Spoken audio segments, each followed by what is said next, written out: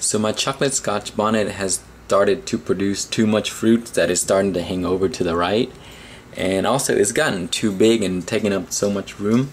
So today I decided to harvest some of these fruits, and then I'm gonna cut some of these back. I have already started cutting a lot of it off, but I wanted to show you guys how much fruits this plant has produced. So here we go. This is how much I have so far, and I have a bunch left to go.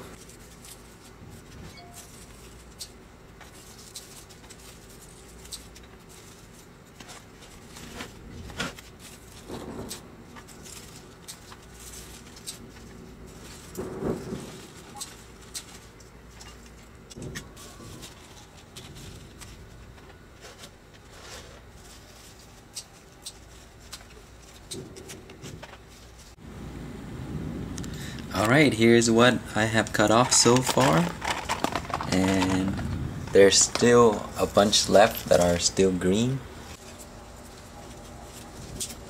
and these are going to be thrown away, so I'm trying to cut the plant back.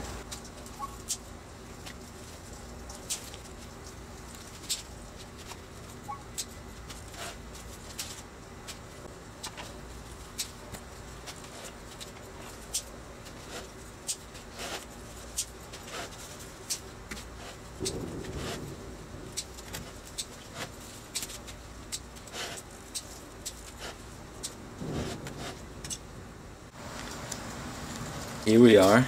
I cut the entire plant off, and look at what the tree looked like now. So it may seem drastic and you're wondering why I cut the entire tree off, and this is because I'm growing these indoor, and as soon as I harvest all of these fruits, I cut everything off, especially all of the buds that you see here. I'm gonna get rid of those.